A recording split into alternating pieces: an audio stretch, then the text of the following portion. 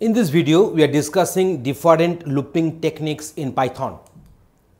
So, loops in Python with condition at the top. So, here you see in this particular flowchart, the condition is at the top and then we are having the body of the loop here after this condition which will be at the top of the loop.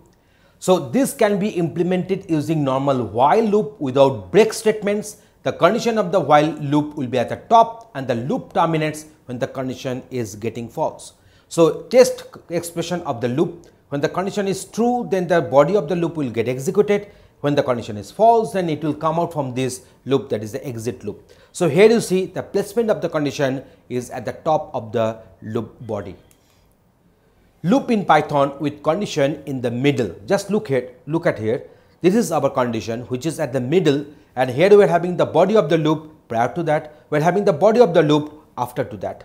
But when you see in the entering into the loop, the body of the loop at least for the first time will get executed. Then the condition will be checked.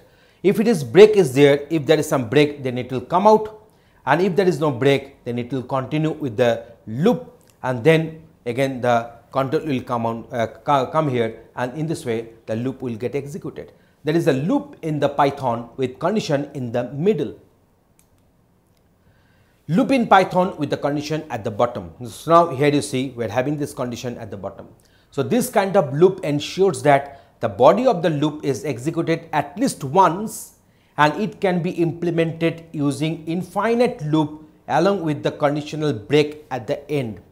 This is similar to do while loop in C. But in Python we do not have the do while loop. So, that is why it can be simulated in Python in this respective way.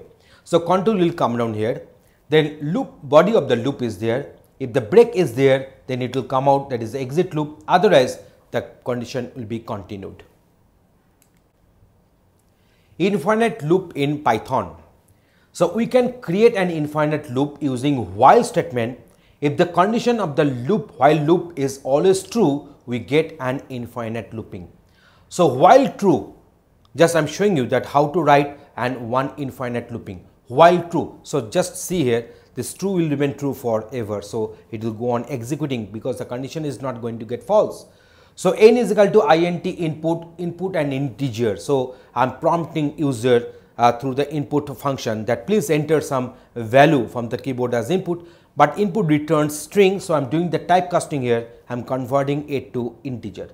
So, if n% 2 is equal to 0, print even number else odd number, and here you see the indentation is there. That means all these statements are under the while construct. So, what will happen? It will go on executing, and it will be asking values from the keyboard as input, and it will just tell whether the number whatever you have provided is even or odd. So, this is a good example of this infinite looping in Python. So, in this article we have discussed the different looping techniques, that is the putting the condition at the top, putting the condition in the middle, putting the condition in the bottom. How to write this infinite looping, we have discussed that one into details. Thanks for watching this video.